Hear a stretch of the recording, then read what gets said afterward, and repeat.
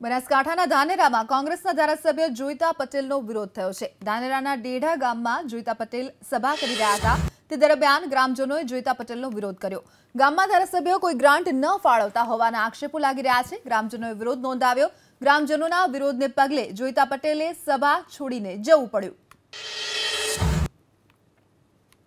તો જોઈતા પટેલનો વિરોધ છે તે ફરી એકવાર સામે આવ્યો છે। આ વખતે જે ગામમાં સભા કરવા માટે ગયા હતા ધાનેરાના ડેઢા ગામમાં, ત્યાં સભા દરમિયાન તેમનો વિરોધ કરવામાં આવ્યો। ગ્રામજનોએ વિરોધ કર્યો છે। ધારાસભ્ય કોઈ ગ્રાન્ટ ન ફાળવતા હોવાના આક્ષેપો લગાવવામાં આવ્યા અને વિરોધ કરવામાં આવ્યો। વિરોધના પગલે જોઈતા પટેલને ફરજ પડી સભા છોડીને જવાની।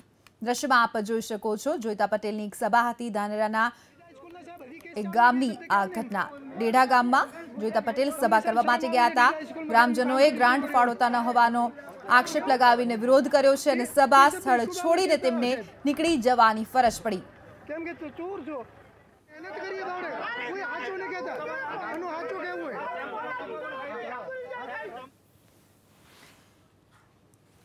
જોઈ શકાય છે દ્રશ્યમાં હાથાપાઈ પર પણ ઉતરી આવ્યા હતા। સામસામે આક્ષેપો લગાવવામાં આવ્યા। ગ્રાન્ટ ફાળવવામાં નથી આવી તેવા આક્ષેપો વારંવાર લગાવવામાં આવ્યા અને સભા સ્થળ છોડીને જવાની જોઈતા પટેલને ફરજ પડી। દ્રશ્યમાં આપ જોઈ શકો છો કે હાથાપાઈના દ્રશ્યો અને બોલાચાલી પણ થઈ હતી।